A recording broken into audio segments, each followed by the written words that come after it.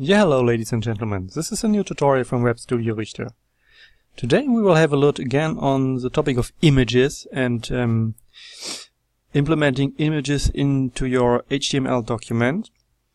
And as we had last time the topic of responsive images, and we used the source set element to realize that, today we will have a look at some kind of not such a new technology actually, but still it's not so widespread, especially in the amateur world, and though it's really useful and it is technically well done already, and actually as well supported by all kinds of browsers which are used today as well in the mobile world and in the desktop world.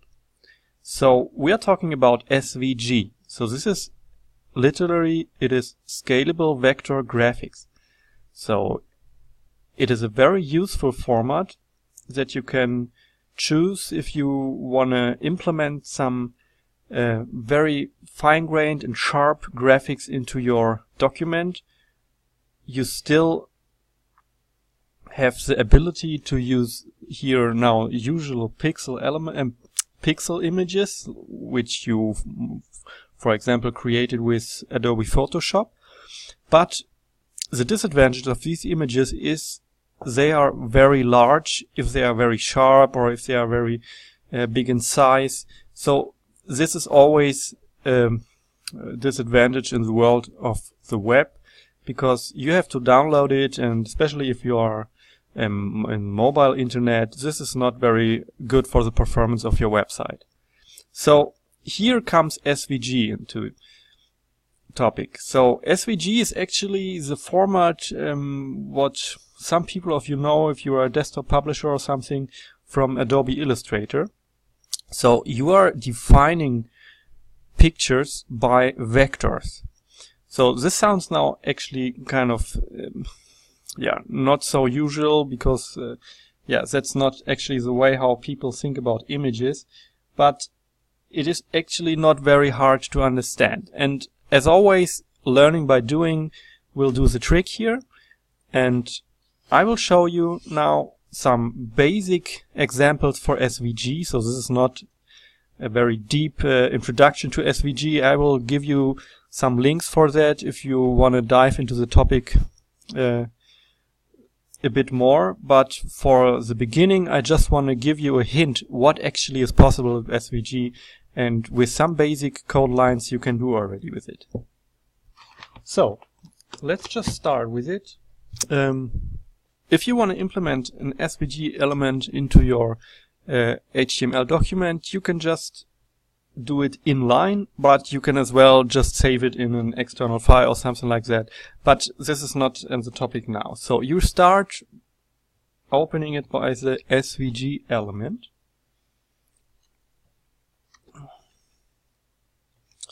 So we close it again.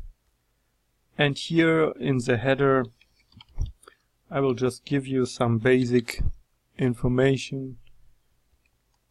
You define the version,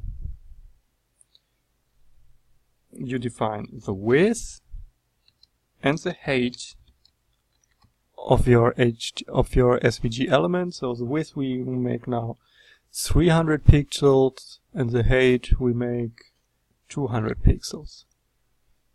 Okay, this is already enough to make it working. So let's start now by defining some shapes in SVG. So let's first define a rectangular. So a simple shape, everybody knows, everybody uses. Let's make this rectangular with a rect element inside the SVG element and give it a width of 100% of the whole, so it will fill up the whole SVG element size, so in this case 300 pixels. And give it a height of 100 pixels. Excuse me, so now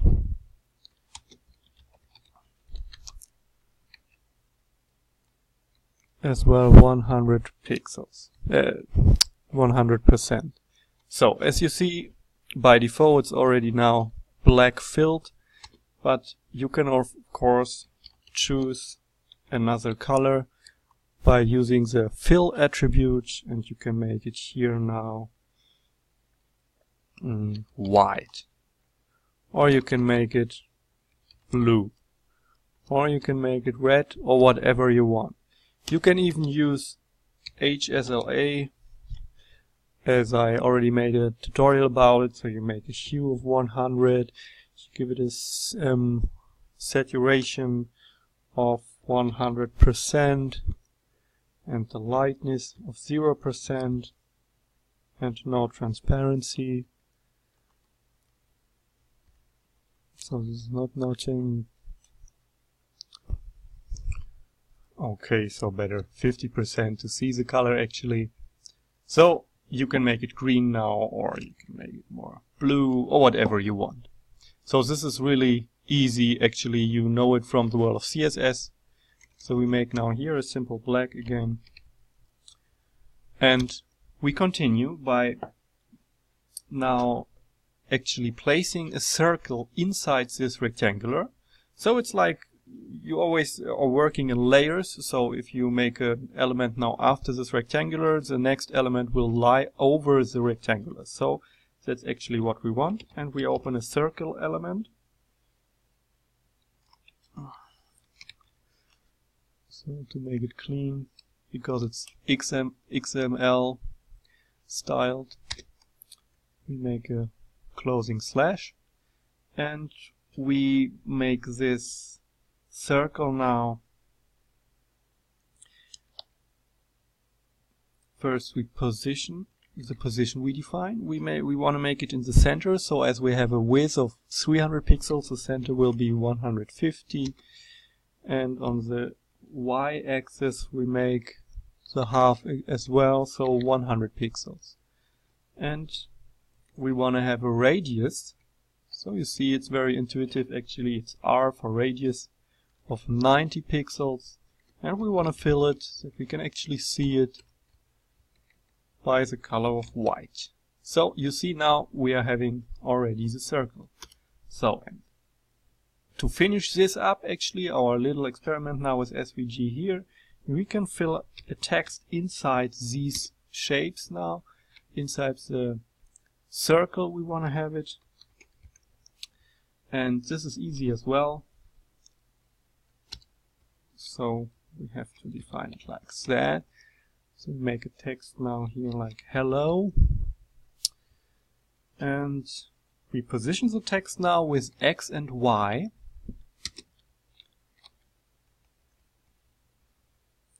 And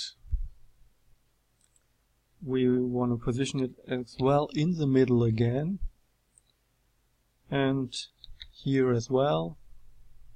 We give it a font size of 40 pixels, and we fill it black.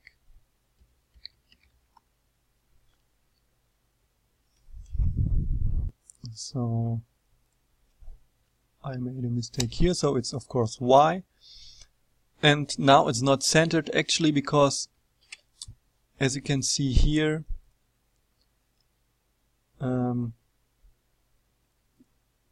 it's like just this point here is now centered, so that's where it's starting, this X and Y dimensions, and we can just simply solve this problem by setting the text anchor to middle, and you see now it's actually middled on the horizontal, and as the underline is now just the center, we want to have it here in the middle of the text.